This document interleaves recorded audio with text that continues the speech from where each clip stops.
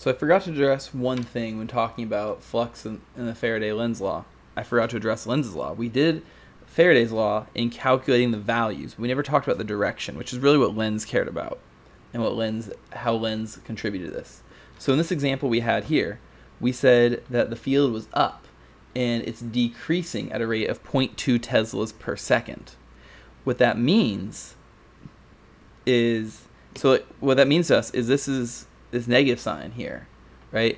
It says the EMF and the current, which I could also write the current if I wanted to over here as I is equal to minus N over resistance delta flux over delta T.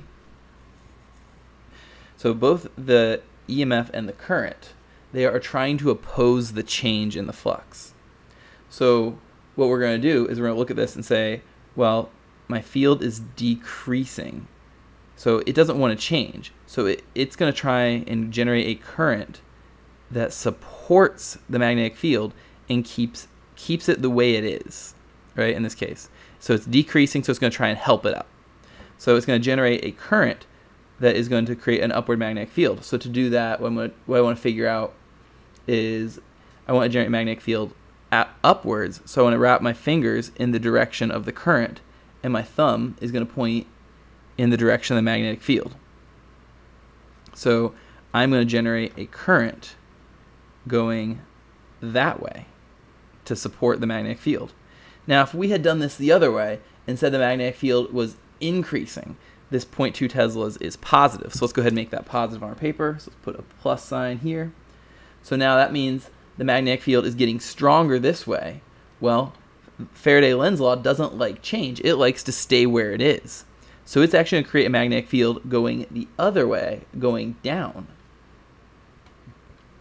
And that downward magnetic field is going to have to create a different current. So I'm going to take my hand and do the right-hand rule. I'm going to wrap my fingers in the direction of the current. The current finger is going to wrap that way. My thumb points in the direction of the field. So in the case that this is positive, I would have current going that way. So the direction of the current is going to oppose the change in magnetic field. So that's the way I was thinking about it. It's like, okay, my flux is, it's decreasing, so I want to try and support the flux, or my flux is increasing, so I want to try and keep it from going up. I want to oppose it. And that's really important to keep track of that. A lot of those questions on the AP exam are going to say, oh, I have a bar magnet, right? Let's flip this over real quick.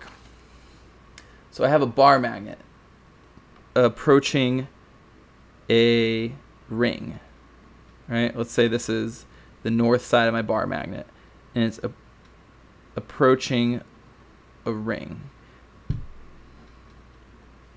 So what direction is going to the current induced in the ring? Well, if I draw the field of my bar magnet, it's going to have some lines kind of like this and kind of go up through here and go that way, etc. Right? And I guess let's draw it fully out. Why not? So these are going to loop, make nice loops. These are going to come in like that. You'll have some and coming in. Draw my arrows. These guys are coming out, going out. And you'll have some smaller loops in here, right? And if you're bringing it closer to this ring though, right, more of this magnetic field is going to pass through the ring as I get closer. So what that's going to do for me is my ring is going to say, oh, I have more magnetic field going this way, but I want to oppose the change in the magnetic field. I want to create a magnetic field going this way to oppose it. So I'm going to use my right-hand rule for current traveling in a ring. So my fingers are going to be the current. My thumb will be the magnetic field. So I want my thumb pointing to the left. So to point my thumb to the left, my fingers have to wrap like this.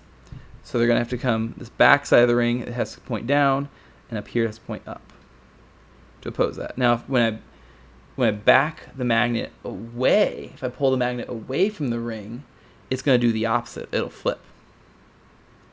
So the direction of the current is very much dependent on the motion of the magnet or on the direction of the change in the magnetic field. All right, I'll see you in the next video.